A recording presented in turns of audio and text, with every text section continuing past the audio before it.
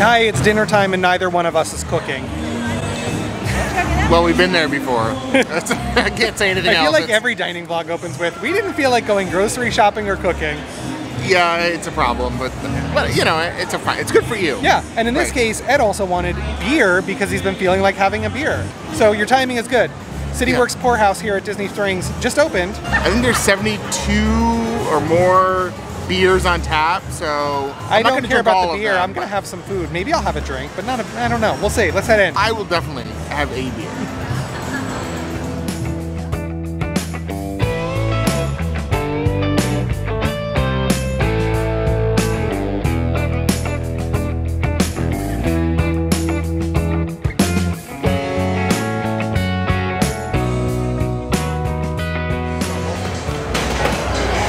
There are so many beer options. I'm gonna stick to the IPAs, but there are 90. I said 70, I don't know where I got that from. There are 90 beers on tap. My job.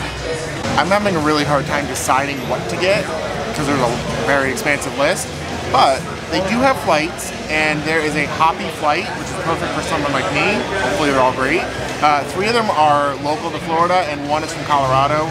And I've had none of them before, so it's kind of perfect.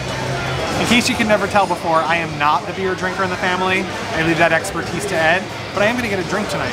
They have a burnt orange old fashioned that for some reason is speaking to me tonight, and our server said it's one of the most popular drinks. I'm going for that. Not only are there a ton of beer options, there's a lot of food options. They are sorted nicely. There's mains and handhelds, which also includes burgers and chicken sandwiches, things like that. There's the taco section. There's a lot of different options, but they all seem to have good flavors to them, which is a good sign.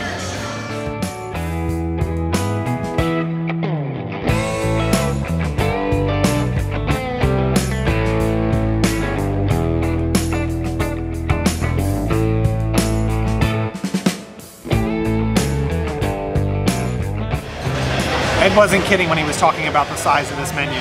But I think we narrowed down what we're getting for dinner tonight. It's happy hour, so Kung Pao cauliflower is on special. We have to get that. And then for dinner, we like Impossible Burgers, so we're gonna share an Impossible Burger and Nashville hot chicken sandwich. Drinks just arrived. Ed has a nice beer flight, and I have a burnt orange old fashioned. And I have a new favorite drink on property. That is really good. You can taste the orange strong in the old fashioned, which I happen to like, but you still also get the whiskey in it. But there is that little bit of like smoky orange, almost like burnt honey. Oh, I like this one. My beer just arrived, and they all look really good.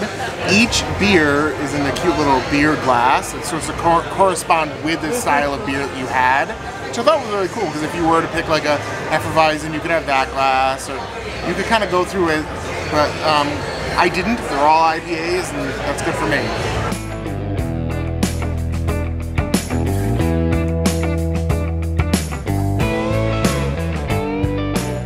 The Kung Pao cauliflower is roasted cauliflower, sweet peppers, green onions, a whole bunch of spice and flavor, fried peanuts, and a sweet and spicy tamari.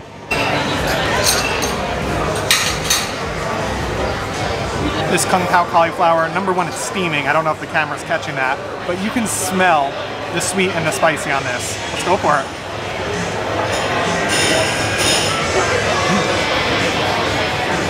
Okay, the steam is accurate. It's hot. It's also hot spicy in a good way. It's not overpowering. And it has the sweetness of that chili. It smells really good.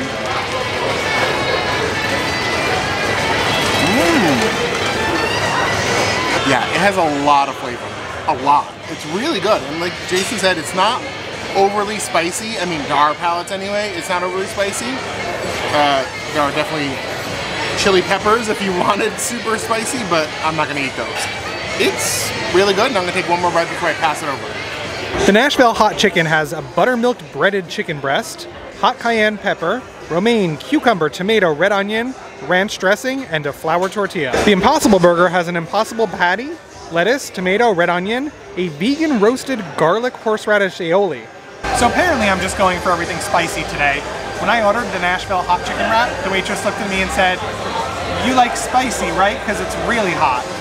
And I looked at her and I got a little bit worried. I said, can you tone it down? And keep in mind, I do like spicy food. For some reason, the way she said it, I was a little worried. She's like, no, but I can bring you some extra ranch. I'm sold.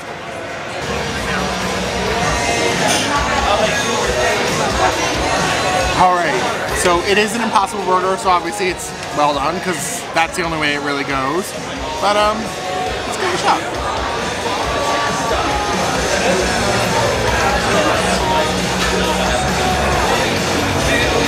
It is an Impossible Burger, so it is cooked one way, but it doesn't matter because it's meatless. What I do like is that they added a horseradish sauce on top, so it has a little more flavor. Because Impossible's good, but you know, they needed something else to kind of give it a kick. So I thought that was a nice touch. All right, let's see how hot is hot.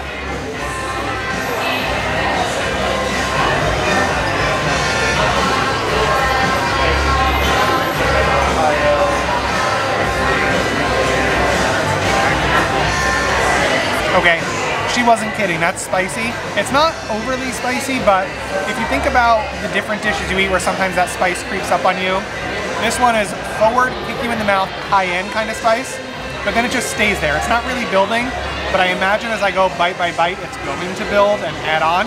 The Brussels sprouts, however, which I opted for as a side, I was excited when they had the Kung Pao cauliflower. I said, ooh, their Brussels sprouts might be amazing. They're not bad, but they are nothing spectacular as compared to the Kung Pao cauliflower. It is just kind of like a steamed and slightly grilled Brussels sprout with the dressing on it. I like it, but for me it really fell short on the heels of that Kung Pao cauliflower. All right, so I'm gonna be honest. The appetizer was outstanding, and then the entrees were not. We ended up sharing one half of the sandwich with us, so we could kind of try everything and talk about it with you. And there was nothing to talk about. For me, I think the burger was fine. I liked that it had horseradish sauce, but it was otherwise unremarkable. Fries were fine. Nashville hot chicken, it had no sauce on top and they kind of poured it on top. It was just more adding heat than any flavor whatsoever. We did not finish that one, so. Just to add to what Ed said, there wasn't anything wrong with the food. It just didn't follow suit of that Kung Pao cauliflower. We were super excited for everything we ordered. I will be back because the food was good, but I will certainly order dishes other than what we ordered tonight. And the Brussels sprouts that I had were an upcharge instead of fries. I don't know that I'd do that again because they just weren't inventive or anything. They just were a side of Brussels sprouts. Next time I'll just go for the fries because those were good. But yeah, just a letdown after the Kung Pao. Nothing's wrong with it necessarily though. But we all know my favorite meal anyway is dessert, so we are going to give dessert a try. There's quite a few options on here. Our waitress suggested the s'mores dip, which I love s'mores, but we are going to pass on that. We're going to try the peanut butter Snickers pie, because how can you go wrong with Snickers or pie?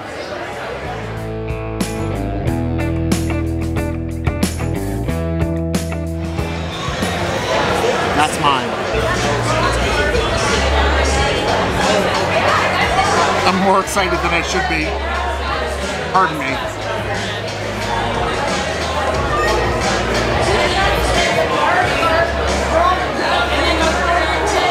Wow. It's like a mousse almost texture. It is like Snickers and Reese's had a beautiful love child, and we're all here to adorn them with gifts. This is amazing. You can have a little.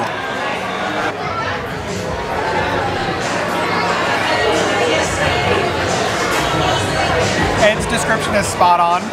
That hit my mouth and it just made me salivate happiness. That just redeemed the rest of the meal. Again, not that it was bad, but the bookends of this meal were fantastic.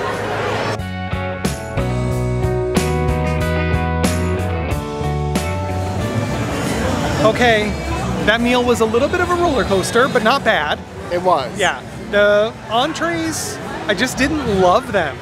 Tell me if you agree with me. I would certainly come back to CityWorks. I wouldn't order those two entrees again. I would try something different or stick to the shareable plates. Yeah, I read a few of the descriptions for the shareables or appetizers, and they all sounded pretty good. There was some duck nachos that also sounded good to me. Oh, I saw those come out to tables a couple times. That looked really good. I think we just ordered items that weren't as exciting as the appetizer we ordered. could be. I mean, like you said, nothing was bad, but certainly it was underwhelming. It fell short of that Kung Pao cauliflower. And then the meal ended with a fantastic dessert. Yeah, really yummy. So maybe we just ordered from the wrong section of the menu for them. Who knows? Because again, not bad, just did not live up to the other 2 items we had. Yeah, and the Kung Pao cauliflower really must be very good because the waitress and the manager stopped over to talk to us about it. That's their favorite thing. So maybe that's just the one thing to really come for and really enjoy. And certainly the other shareables looked delicious as they were going to tables too. So we'll come back again. We're definitely going to try to order more of those smaller bites off the menu and share those. Yeah. But I'm happy to have another option here at Disney Springs. Yeah. The drinks were good. Yeah, I mean, I like that there's a beer bar here. You know, we had wine bars and things like that. And oh yeah, kind of rounds out cocktail places. But yeah, I thought it was a good option. And there is also a walk-up window for beer and things like that. So I thought that because you can walk in Disney Springs with your drink, so you could grab something as you're walking by. Right, so you're not limited with your beer options walking around because there really are 90 something, she said. Maybe 90 beers here, so yeah. So we will be back. We will order differently off of the menu, but I'm happy to have this as a new establishment here at Disney Springs. Sure. If you loved watching us try out a whole bunch of food and drink tonight, be sure to give this video a giant thumbs up. Make sure you subscribe to be notified where our next destination might be. And hit the bell icon to be notified when we get there.